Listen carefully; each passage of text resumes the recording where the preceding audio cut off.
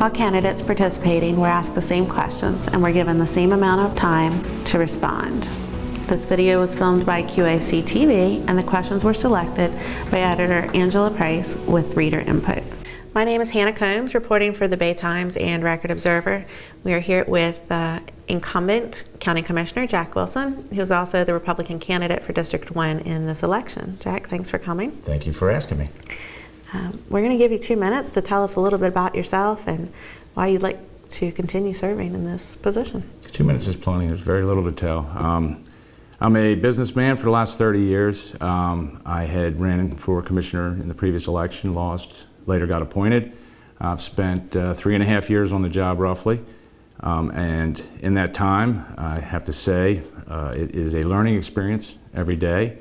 I enjoy it thoroughly, which is the reason I'm rerunning. I love the interaction with the citizens and being able to solve problems where we can.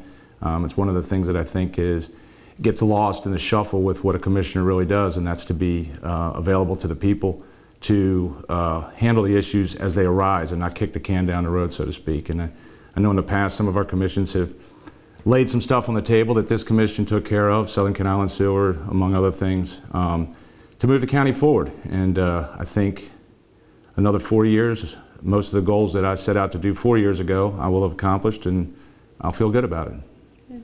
You're talking about those goals. What are some of the issues that you see facing the county in the next 4 years? Well, we really have a couple things.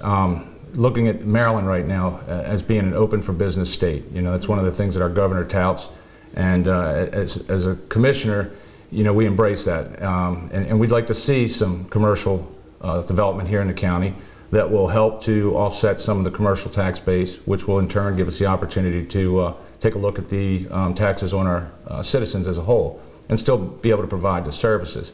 Two of the things that we're really lacking there that I think need to be worked on and continue to work on, we're already working on them. One of them being broadband. Anybody that lives in North County, which is where I'm from, will tell you horror stories about the internet and accessibility to reliable broadband. We're moving the needle on that. We have a Broadband Advisory Commission. They are hit the ground running. Slow at first, but they are going above and beyond the call of duty. They're meeting once a week if necessary to get vendors in here to give us some new ideas. The other thing is workforce development. If we were to get this economic development, we've got to have the workforce to support it.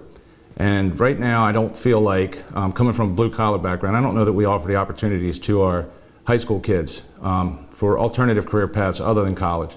So I think it's important. And again, we're moving the needle on that.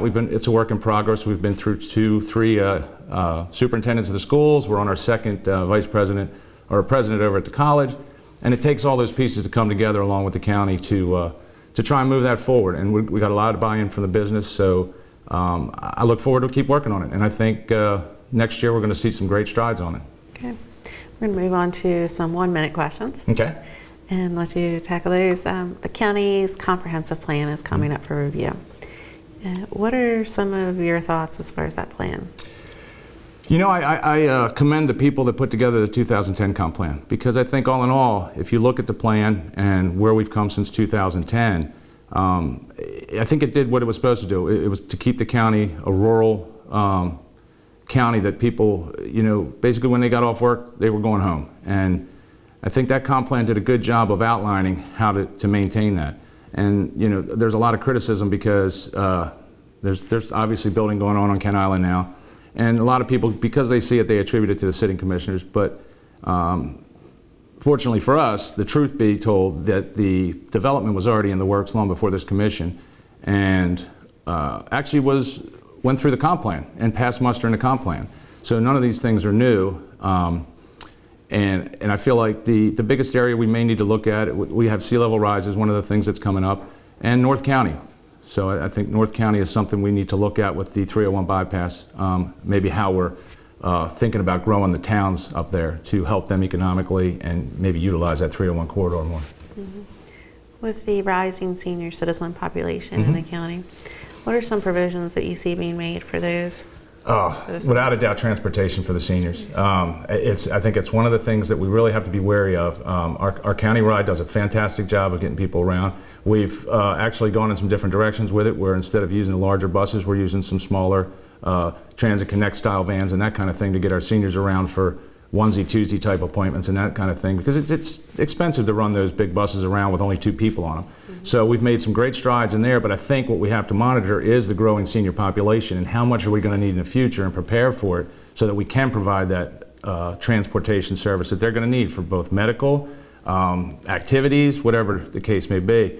Another thing is the fact that our seniors used to take bus trips, and for some reason those got nixed, and I'd like to see that kind of stuff come back, some more activities, because we do have an active senior community here in the county. So another big question is the county commissioners have been approached for funding above maintenance of effort by the school system.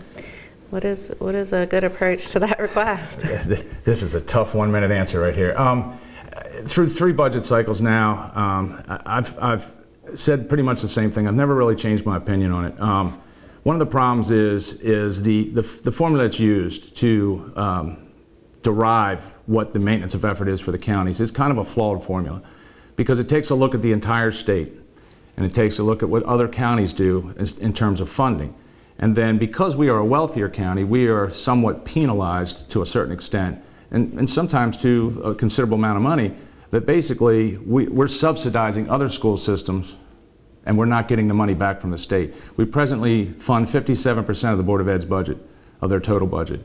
You know, and I've said it time and again, if the state could get us to where we're at 57 and they could get us close to 50, most of that funding issues would go away. But I also think it's going to take transparency on both the Board of Ed and the administration to sit down with the commissioners and let's really budget. Let's not just say here's a blank check, go spend it, and then come back when you need more. I think we really have to budget much as we do as commissioners. Yeah. How would you balance future development and protecting the environment? You know, we had that question last night at a forum, and pretty much when you look at the environment here in Queen Anne's County, that is Queen Anne's County. Our shorelines, our tributaries, our the farms, the landscape, what everybody comes here for.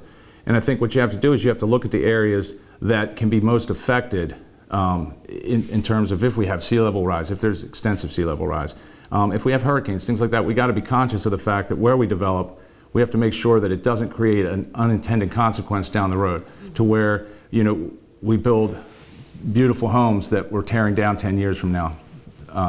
And I think looking at the way some of the building codes have changed here, I think some of that's been taken into account, but I think there's going to be a long, hard look at it in the comp plan to make sure going down the next 10 years, because that's what we're setting up for is the next 10 years, is to concentrate on making sure that the development and the environment work together. What are some of your thoughts on fostering business growth and economic development here in the county? I stated in my opening, I think it's the broadband. It really is. It's right now, again, one of the problems we have here, and the reason you see Kent Island getting the development it gets is because it has the infrastructure. And broadband is, every business needs this nowadays. It's not a utility, it's a necessity. Everybody operates on it. You guys got it in here, and everybody's got a cell phone, and everybody goes home and gets on their computer or Facebook or whatever they do. So that's going to be the biggest thing, because if that infrastructure is not in place, it's going to be very hard to foster business growth outside of the areas where it exists, which, like I said, right now is Kent Island, Chester area, Stevensville. They have it, but up in North County, we have a lot of unserved and underserved areas that, if we were to get them service in the towns, I think the towns could see some economic growth that wouldn't impact the island so much, and maybe even ease some of the traffic on the island. Coming from the northern part of the county, you know that residents there sometimes struggle. They don't feel like they're getting the same level of service as the rest of the county does. How do you see addressing those concerns? Well, I listen to everybody that calls me from North County, any issues they have, and I address those individually as they come. In a broader sense, the biggest thing that I've done and I continue to do is you support the ag community, because the northern county is the ag community. And yeah, we have some other businesses in there, support business, things like that, and certainly support that. But North County is an agricultural community, and I know some people say they don't get the services, but North County has almost 3 times the mileage of roads as the rest of the county combined. So a lot of money goes into the roads, and you don't necessarily see that until they come and tar and chip your road.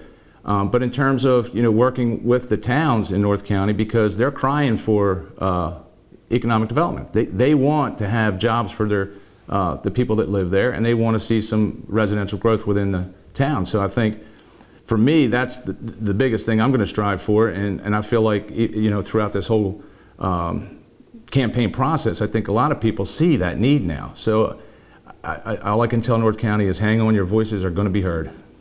We've covered a lot of topics kind of here, and are there any issues that we didn't discuss maybe that are a priority for you still? You know, I'm going to stick to the two that just from day one I've always been passionate about, and that's the workforce development and the broadband, because I think those two things combined give the county a much brighter future. It allows us to set up so that our kids may move away and go to college, but they'll have opportunities to come back to if we build it right. And, you know, outside of that, I tell you, this county runs good. We've been able to hold the line on taxes. We haven't raised taxes. We haven't needed to. We've cut spending where we had to keep the budget balanced.